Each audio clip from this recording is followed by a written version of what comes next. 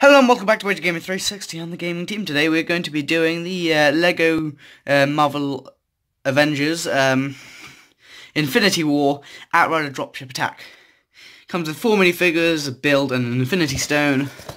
There's the back of the box, you know, the stuff that we don't care about. Actually no, wait, whoa. We do care about it, you know, because it shows us that all the Infinity Stones go on the Infinity Gauntlet. And we don't care. Right. I need to build it. So here is the set, most of it. Sorry, I was a bit unprepared. Yeah. There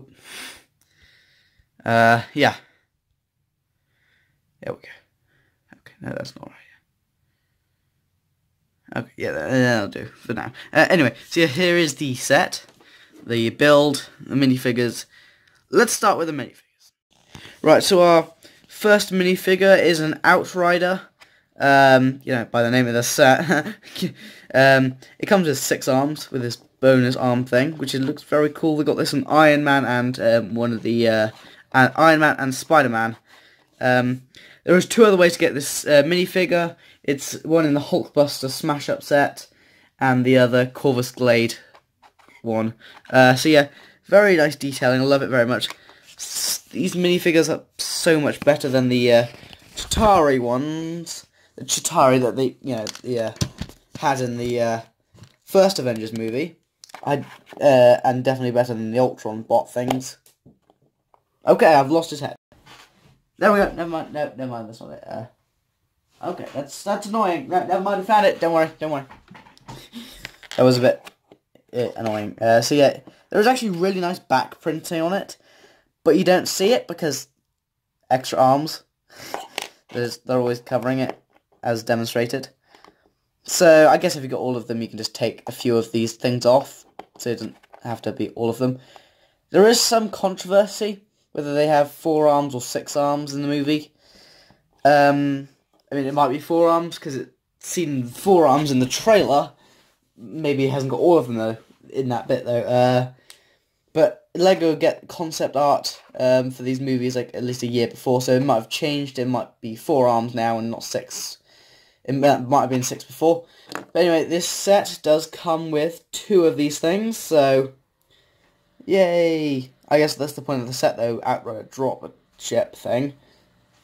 Where's the box? Oh, I threw it over there, I can't see it anymore. So yeah, I guess that's kind of the point. Get more than 1 of these things. They are quite nice, I'll give them that. Not perfect, but whatever. Anyway, let's move to the next minifigure. If I like, just ignore the marbles.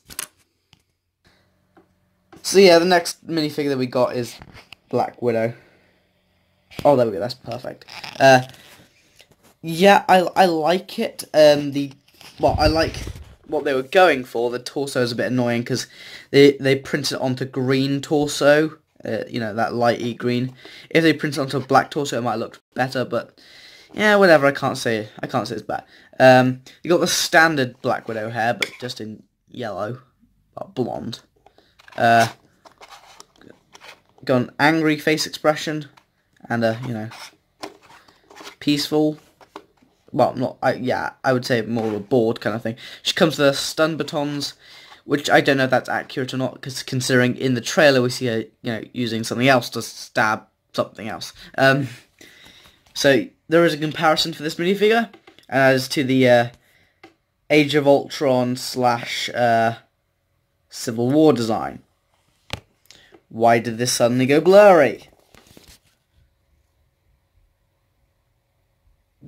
Here we go. We've all seen that minifigure, so it doesn't really matter. There it is. Alright, next minifigure. Captain America. Well, supposedly. I think he's got another name. These things on his arm are shields, apparently. Nice bearded face. Very different from the last time we saw him. This is the last time we saw him in Civil War. Yeah, I'm not going to show much. I want to focus more on the minifigure. The hairpiece is the same as last time, though. It's got like a laughing face expression, which is not what I expected for this movie. If you know what I mean. There's no red on it. There was no red in Civil War, but they had it from Age of Ultron anyway. They didn't actually improve the design. The bid is okay. Yeah, these things are supposed to be meant to be shields, I think. I'm not sure. Not too sure. I haven't seen the movie yet. So yeah, onto the build. So here we have it, the dropship. Well, I've seen this thing bigger something like this bigger in the trailer for Infinity War. It might not be this. It might not be what I saw in the trailer. It was like giant, dropping down. It might be like a small version of it. I don't know. I haven't seen the movie, like I said. So yeah, it comes with two trans blue like things on both sides. Nice big wings. Well, sort of wings. Right, so yeah, just open that. And look, we've got an Infinity Stone. I'll move that and talk about the ship. So yeah, there we got two seats in it. I don't know how you're supposed to fit these guys in. I've tried for ages to get them in. Doesn't work. One side comes with the control panel with a Panther logo on it for Wakanda, because this is based in Wakanda, this bit of the movie. I can't focus on it. Maybe, yeah, there we go, distance. And an Infinity Stone. So yeah, that's pretty cool. And then the other side the Infinity Stone goes on. So yeah, let's talk about the Infinity Stone. The Infinity Stone. To be precise, this is the one from first seen in Captain America, the First Avenger, the Avengers, and it was last seen in Thor Ragnarok, which Loki took it from Asgard. So yeah, it's the Tesseract. Well, the Tesseract Infinity Stone anyway. So this is obviously being taken out of the Tesseract.